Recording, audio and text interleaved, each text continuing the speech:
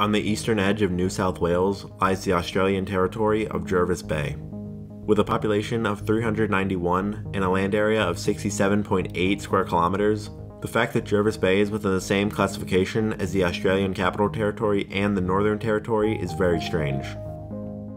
The Jervis Bay Territory was surrendered to the Australian federal government by New South Wales in 1915, under the Jervis Bay Territory Acceptance Act.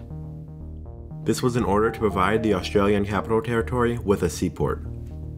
For the time being, Jervis Bay was a disconnected part of the Australian Capital Territory. In 1989, however, the Capital Territory was given its own local politicians, leaving the Jervis Bay Territory to remain under the control of the federal government. Despite this, the laws of the Capital Territory still remain in effect in Jervis Bay, although inhabitants of Jervis Bay do not vote in Capital Territory elections. To complicate things further, the Aboriginal Land Grant Act of Jervis Bay granted 4 square kilometers, including Wreck Bay Village, to the Aboriginal community of Jervis Bay.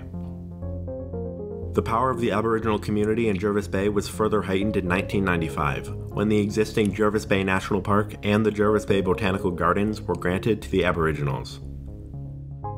So that's a brief explanation of the Jervis Bay Territory. This is Morothy. Thanks for watching.